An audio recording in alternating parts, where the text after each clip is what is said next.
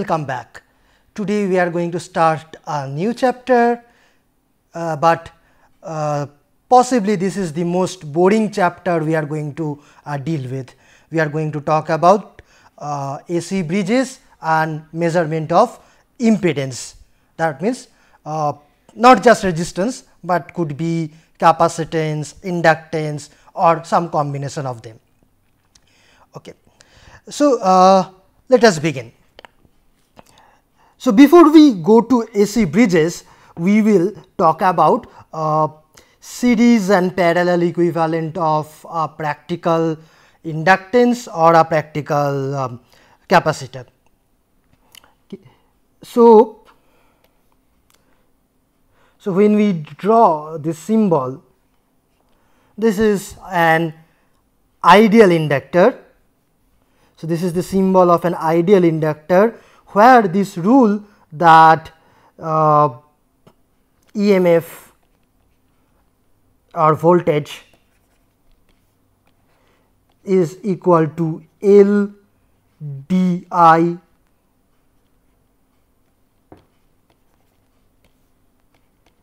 dt. This rule is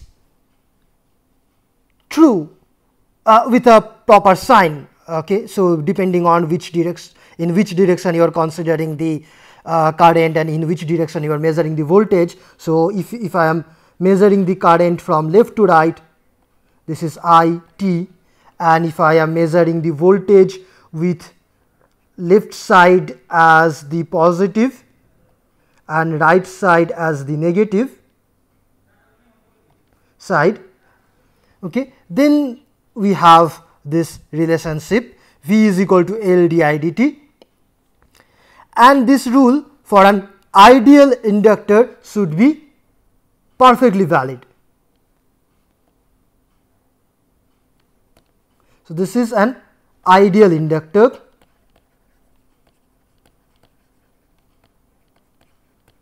Okay. But there is no ideal inductor in reality. Why? Because any inductor is after all a coil made up of some conductor, and any conductor is any conductor must have some resistance. Okay. Any coil, any conductor must have some ohmic resistance. I mean, nothing is like a superconductor in reality. So, and practical inductor will always have some resistance, which we can think that this resistance is in series with the inductance. Okay. So, this call this R, call this L, and then the relationship between the current and voltage, you can write it as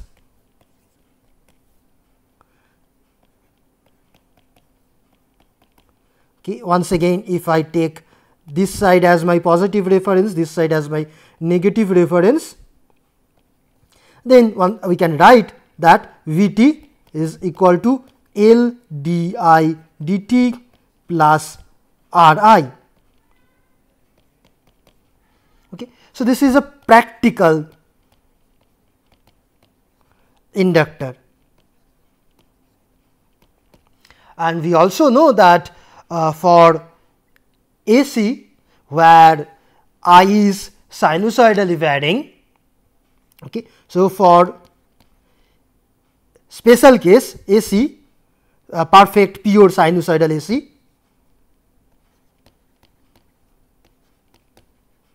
okay.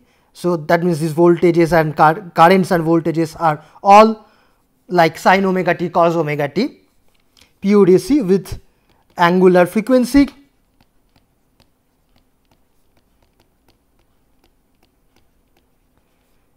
equal to omega. Omega, the unit should be radian per second.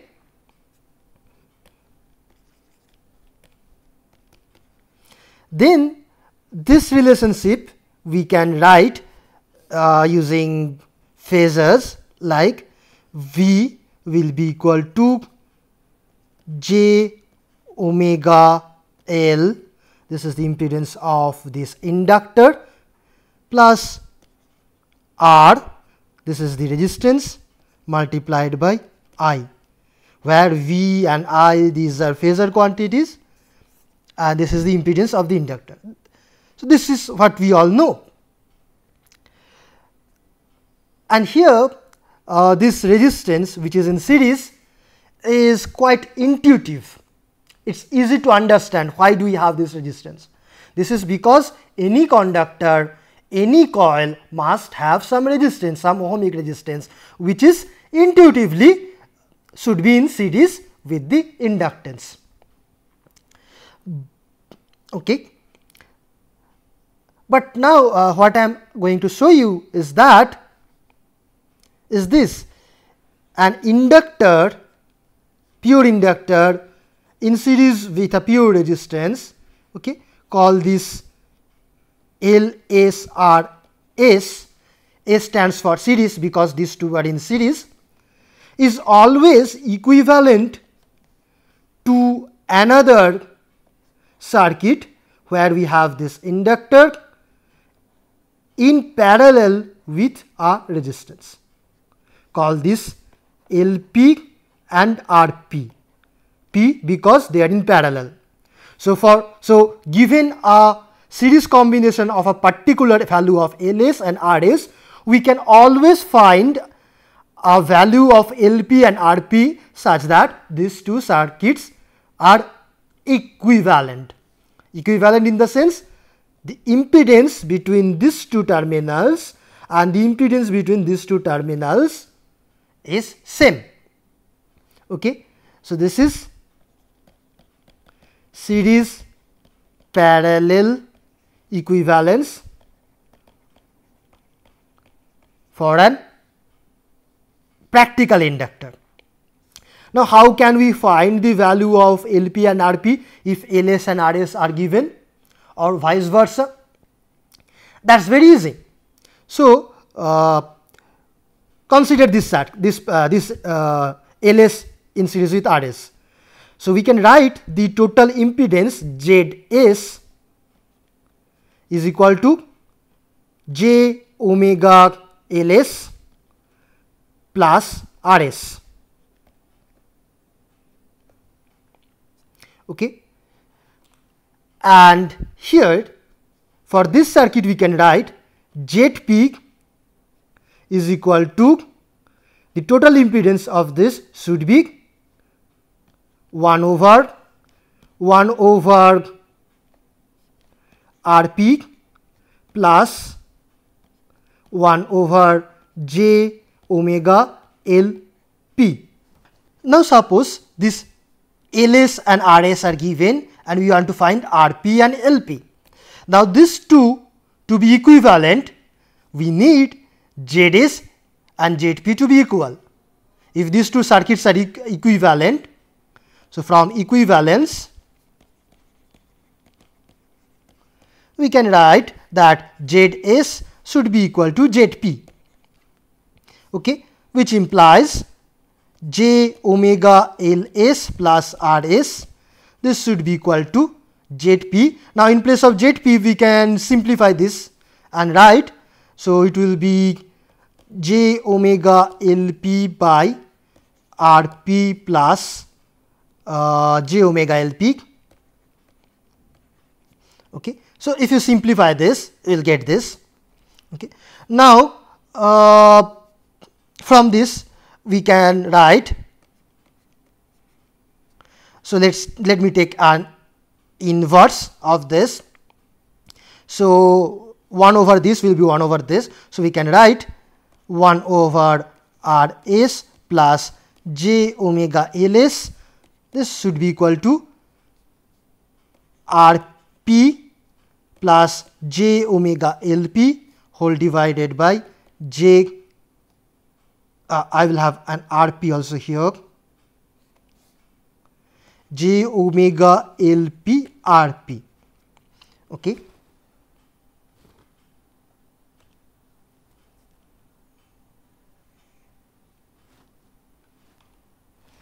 So, now from this what can we write? So, we can let us multiply here with Rs minus j omega Ls in the numerator as well as in the denominator. So, the denominator will become Rs square and minus this term square. So, minus j square omega square Ls square. Now, minus j square is same as plus, because j is root over minus 1, and the right side will be, so if I divide Rp divided by this, so I will have 1 over j omega Lp, this is the first term, plus the second term will be j omega Lp and j omega Lp will cancel, I will have 1 over Rp. Okay. So, basically this side is now the admittance, okay, of the second circuit of this Rp parallel j omega Lp, and this side is actually the admittance of this circuit. So, 1 over impedance is the admittance.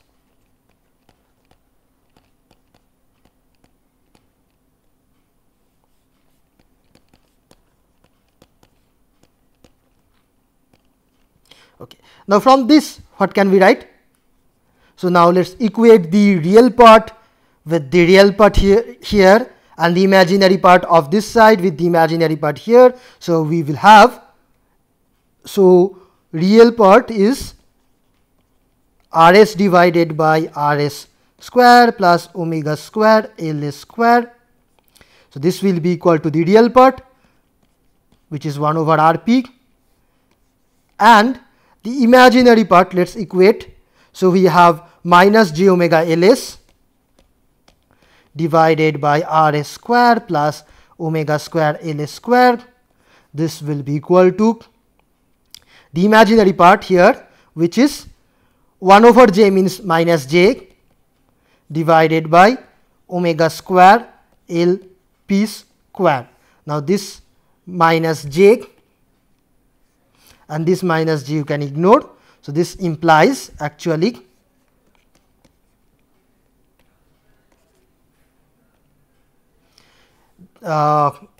is that Rp is equal to Rs square omega square Ls square divided by Rs, and from here we can write Lp so let us,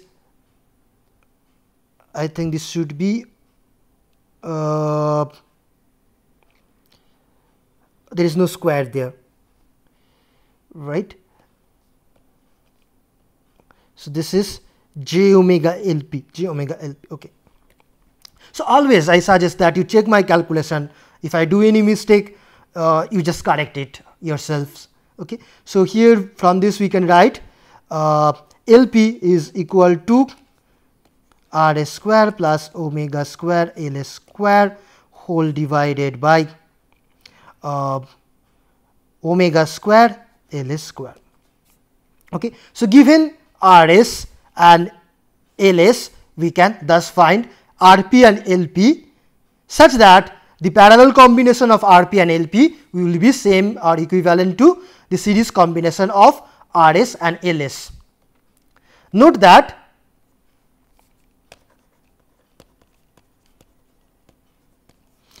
the value of Rp and Lp depends on the frequency omega.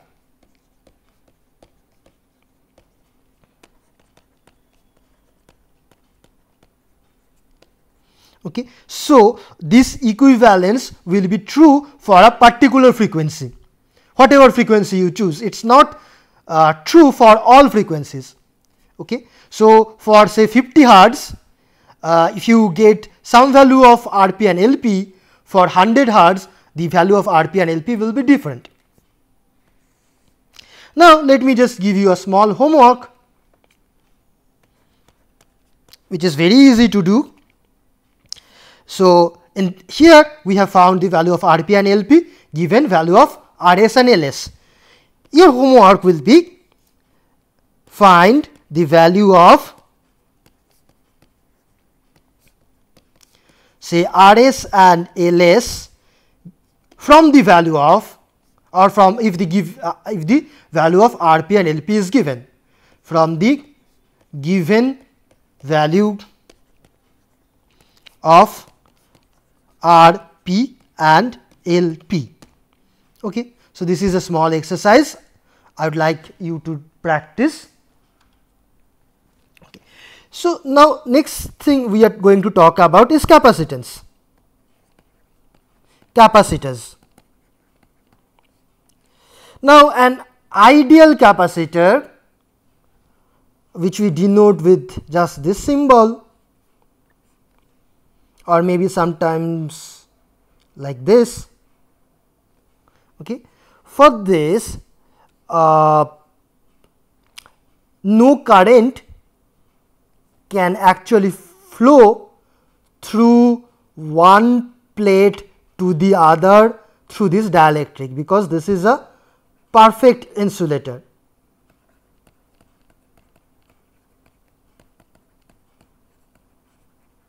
Okay. So, this is an ideal capacitor. Okay. And for this, the relationships like C is equal to Q by V, from which we get V is equal to ddt of V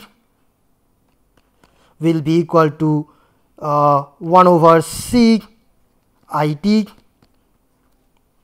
is true. Okay. This is perfectly true for an ideal capacitor.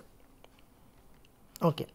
And where the current that flows is this I t or this I t. No current goes through the insulator. It flows only from outside to one plate and from the other plate to outside. And the voltage that we are referring here is this voltage. Let me draw it here, V t with this side positive and this side as the negative reference. Okay. So, this is an ideal capacitor. Now, a practical capacitor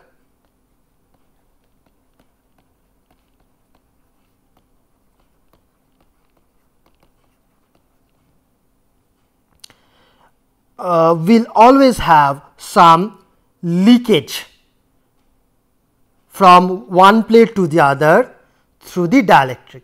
Okay. So, a practical capacitor will always have some leakage current flowing from, say, this side to this side. And how do we model that leakage current? By giving a path for the leakage current, path or a conductance in parallel to this capacitor. So, this is a conductor. Resistance and conductance are equivalent, 1 over resistance is conductance. So, we are giving some conductance, non-zero conductance, okay. So, non-infinite resistance such that some current can flow from here to here. So, this is the model of a practical capacitor, which is a parallel combination of a ideal capacitor with a resistor. Okay. So,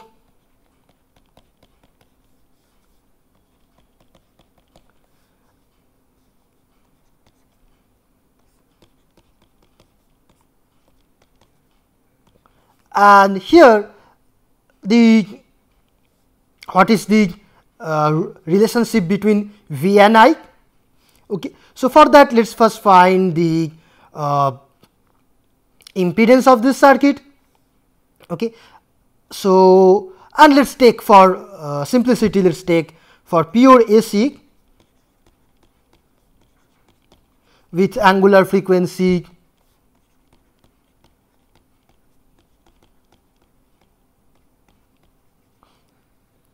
omega. Okay, so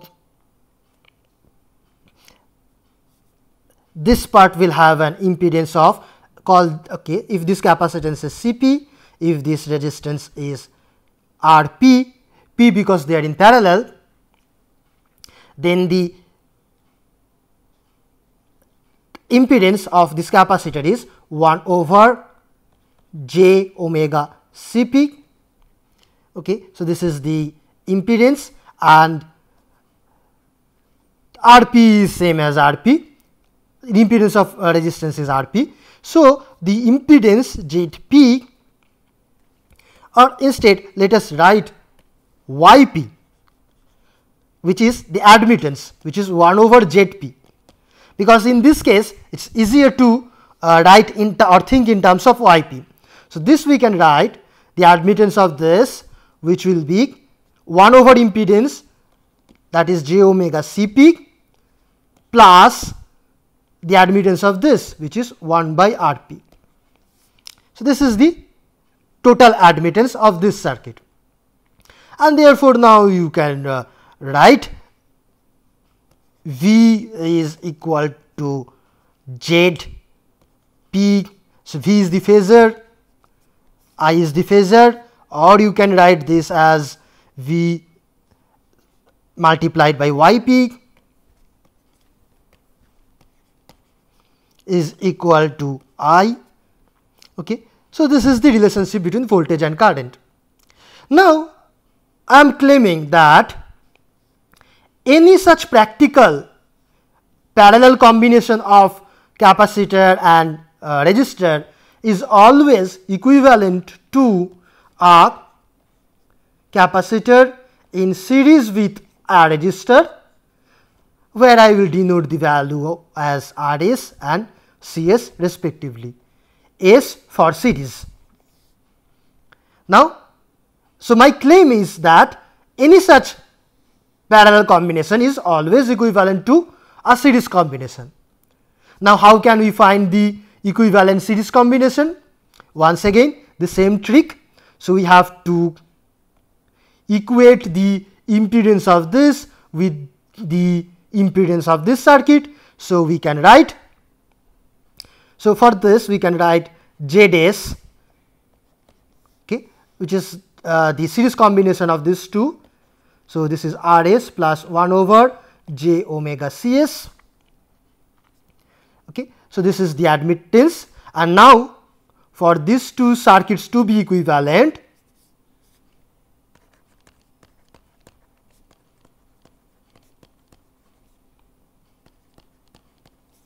we can write that Zp should be equal to Zs. Okay, now Zp is 1 over Rp, or we can also write it this way, Yp is same as Ys. Now given the values of Yp, Cp and Rp, we can always find the value of Rs and Cs. Similarly, we can do it in the other way. Given the value of Rs and Cs, we can find the value of Cp and Rp. Now let us do it this way. Say the value of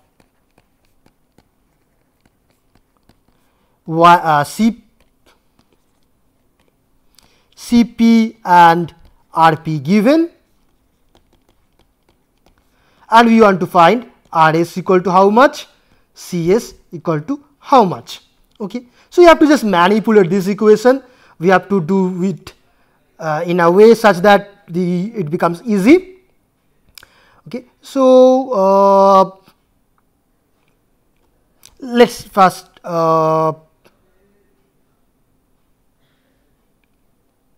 write it in terms of admittance, or maybe in terms of the, yes, I think it will be easier if we do it in terms of admittance. Okay, so we can write Yp is equal to j omega Cp plus 1 over Rp, and Zs 1 over Zs is Ys. So let's write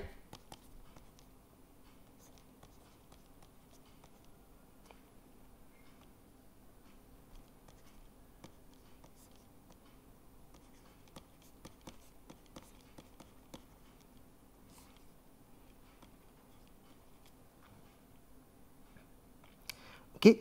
Now,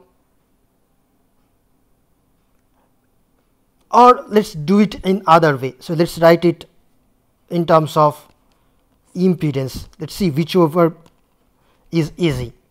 So 1 by j omega Cp plus 1 by Rp, this is same as Rs plus 1 by j omega Cs. Okay, so this is the impedance, this is also the impedance. So from this we can write j omega Cp Rp, j omega Cp Rp plus 1, and here we have Rp,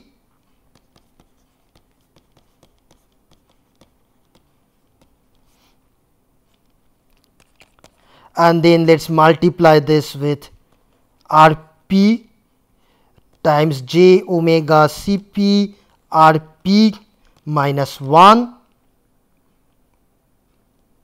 whole divided by, so this will be square of this minus square of this.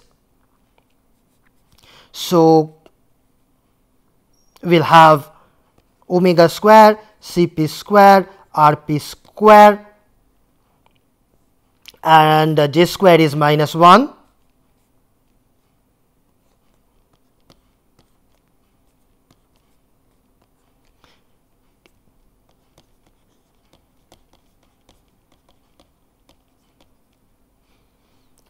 Now let's equate the real and imaginary parts.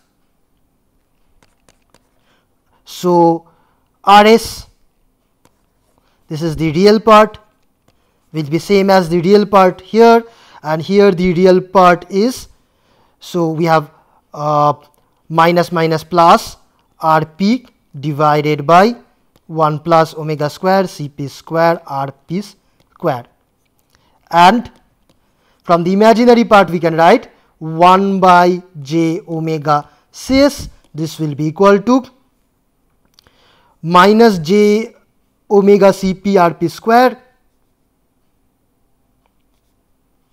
minus j omega Cp Rp square, j omega Cp Rp square whole divided by 1 plus omega square Cp square Rp square. Okay, and from this we can write, so this 1 over j is same as minus j. So then we can write this omega, you can take from left to right side, and then it becomes 1 over Cs is equal to omega square Cp Rp square whole divided by 1 plus omega square Cp square Rp square. Okay, so you can find the value of Cs. Now for you the homework will be, given the value of Rs and Cs, find Rp and Cp. Here we have found value of Rs and Cs from Rp and Cp. Your task is opposite. Okay. Now in this class we will define two more terminologies.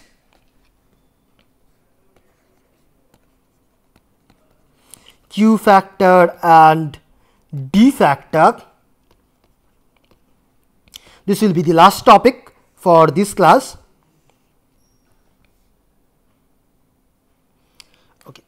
So, generally the word Q stands for quality. Okay. So, this is like a quality factor, or you can call it, I often call it, this is a goodness factor. It is a measure of measurement, it is a measure of goodness, how good something is. And D stands for dissipation factor. I often call it, this is the degradation factor or a badness factor.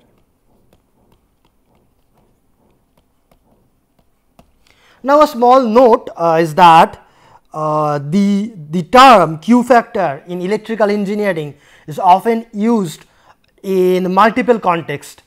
It has several definitions in several different contexts, like in the context of filters, in the context of resonance circuits, and also in the current context which we are discussing. So, you should not get confused, because unfortunately the same name is used in different cases, different scenarios. Okay. Now, this quality factor is normally used for a practical inductor, although you can extend this thought for capacitors as well, but this is normally used for stating how good an inductor is, and this is D factor is normally used for a practical capacitor to state how bad a practical capacitor is. Now, if we think of a practical inductor, which is always can be modeled as a series combination of some pure inductance and a pure resistance, then the measure of goodness is equivalent to the measure how ideal this inductor is. Okay. So, this goodness factor or Q factor will tell us that how close this practical inductor is to an ideal inductor. When it will be good, then it will be good only if this RS is small compared to the value of the inductance. Okay. So, goodness implies RS should be small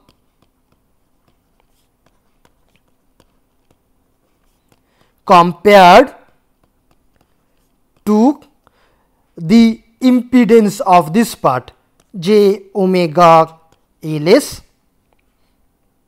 or if you consider the magnitude only, then you can forget the j.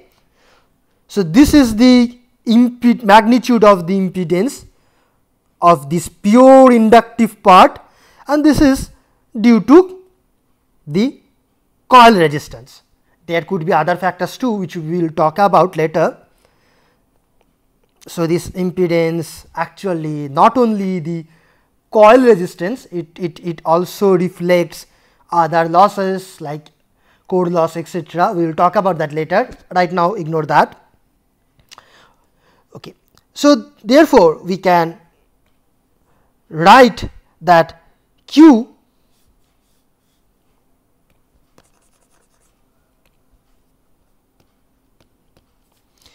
factor is the ratio of omega Ls by Rs. If Rs is small, then this term will be large. So, quality will be better, it will be better, and alternatively if Ls is large, then also the quality will be better. So, this is how you can remember this. Okay. Now, so this is in terms of so this is quality factor in terms of LS and RS. Now, if we go back, we have seen that any LS RS series combination can always be written as, can always be modeled as an LP RP parallel combination, such that the value of LP and RP is like this. So I made a silly mistake here. This doesn't have a square here. Okay, this is omega LS, and omega square is because of this omega. LS should not have any square. Okay. Okay. Now, from here we say that RP by LP, if we compute this quantity RP by LP, then this will be same as, so these two terms are same, so they will cancel. We will have 1 over RS, RP is proportional to 1 over RS, and in place of LP we can write this as omega square LS. Okay. So, now if we use this, let me multiply omega here and omega here, which will imply that I cancel 1 omega, and therefore, you see that we have omega LS by RS is same as RP by omega LP. Okay. And this is nothing but the Q factor which we have defined now. Quality factor is omega LS by RS, and this is same as RP by omega LP. Therefore,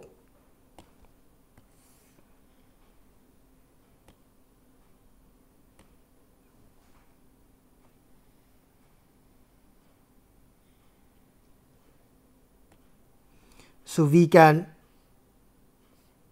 write it like this as well.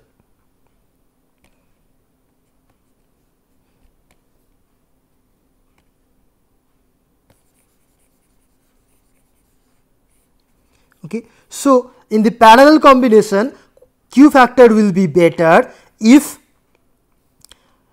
parallel resistance is higher compared to the inductance. Parallel resistance higher means no current will flow through the parallel path of this inductor. Okay.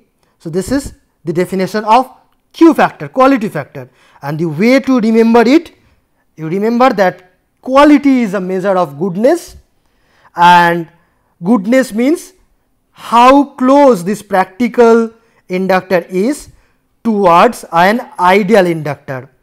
An ideal inductor should have no resistance in series. So, RS should be small compared to omega LS. So, RS here should be small, omega LS should be high. Similarly,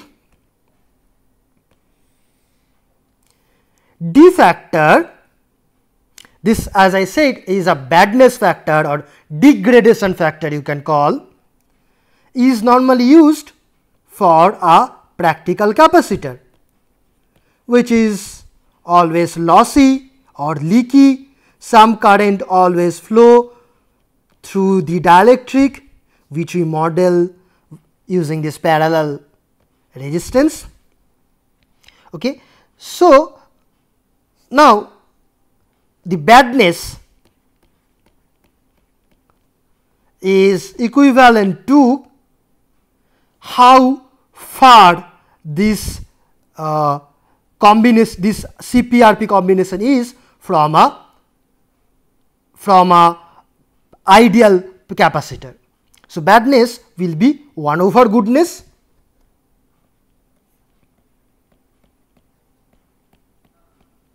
and now goodness will imply how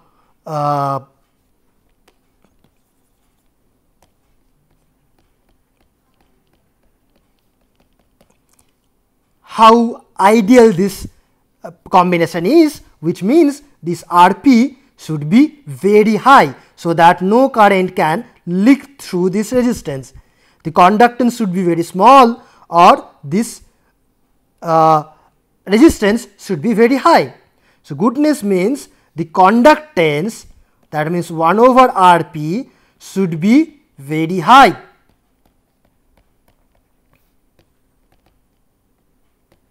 Compared to this conductance, and this conductance is j omega Cp.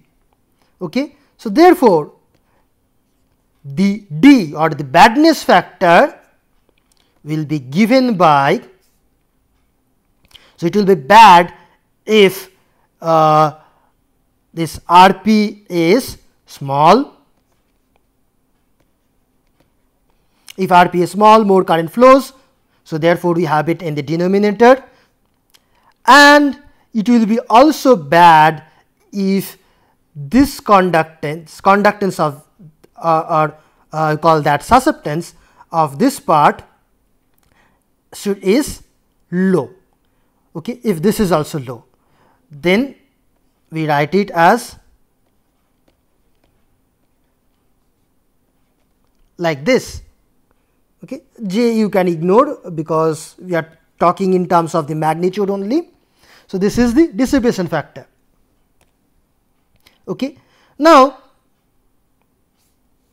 this dissipation factor is in terms of Rp and Cp.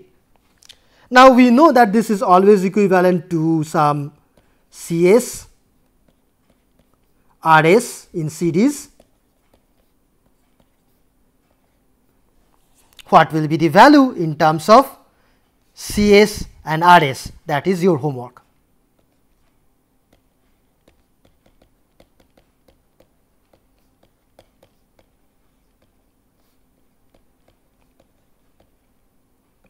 Okay. So, in this video, in this class, we have learned two important concepts.